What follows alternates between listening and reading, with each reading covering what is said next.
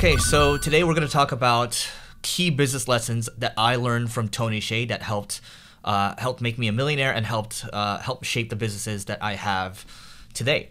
And Tony Hsieh just passed away a couple of days ago, and it just came out of nowhere. I mean, he was 46 years old, way too young. I think it was complications from a home fire incident.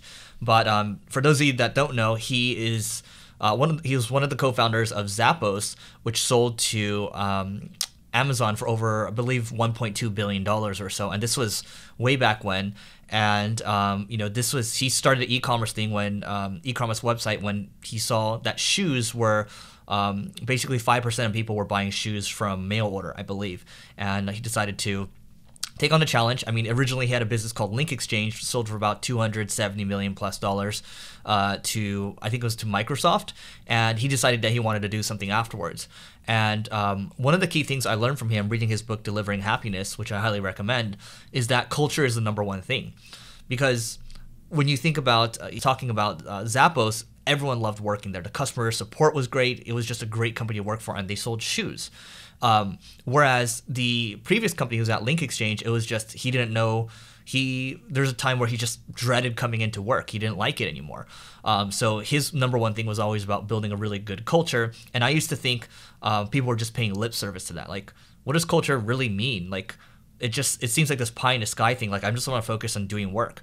But in order to do amazing work, in order to keep people aligned, in order to keep people motivated and love coming to work, you got to have a great culture, right? Because that is the bedrock, that is the programming of the company, right? The number one thing is you got to have the great, the right people. But to keep the right people with you, you got to have a great culture, right? So those two things kind of go hand in hand. And when I read the book, I didn't really realize it until I thought about it more as my career went on. And I didn't really understand until the first business I had, we'll say Single Grain. We dropped all the way down to one employee because I didn't understand culture. I didn't understand what I was doing, and it was just kind of all over the place, and that's completely my fault. And so the other thing is, Tony Hsieh, what I also learned from him is generosity, because as I was going through the book Delivering Happiness, he also said at the very end that he's giving away a book called Tribal Leadership, which I believe he bought the rights to, and he's just like, okay, everyone needs to have this, right?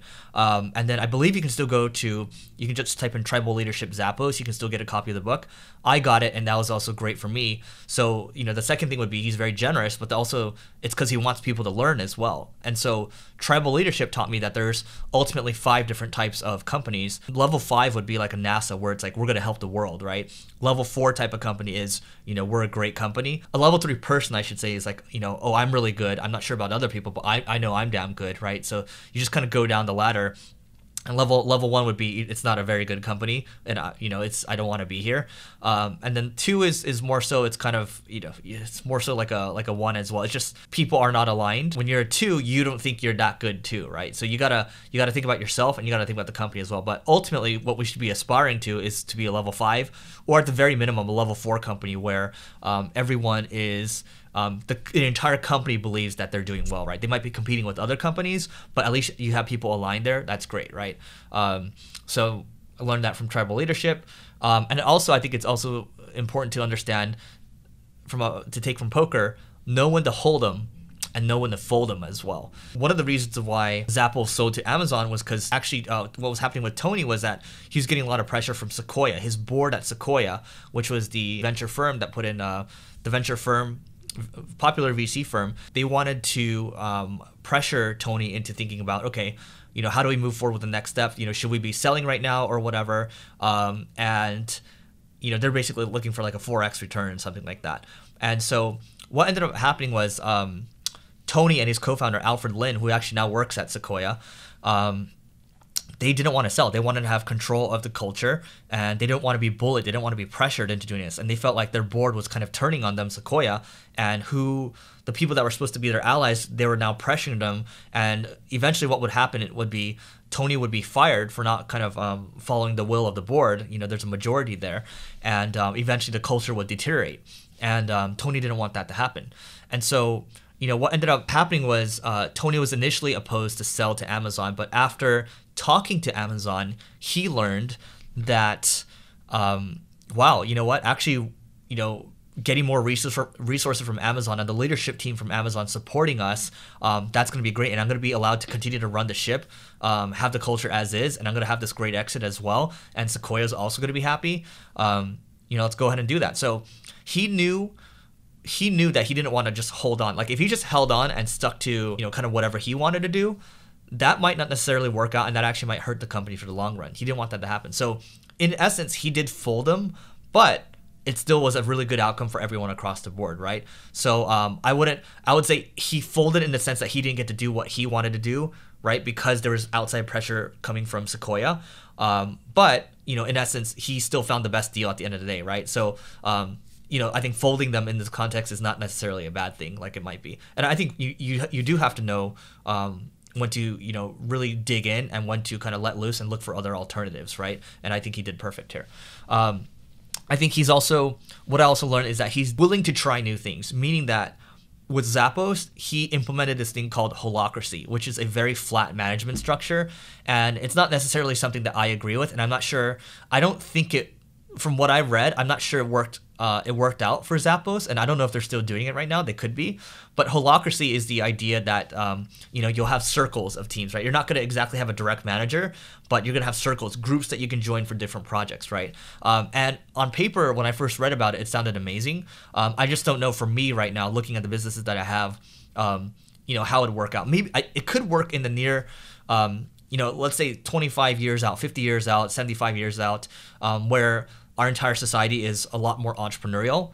Holacracy could very, very well work because people that are entrepreneurial, they're going to make things happen, and they're going to think about things differently, right? So it could very well work. Maybe the timing isn't right now, at least in my opinion. But I think the fact that he's daring to try that type of stuff, he's got guts.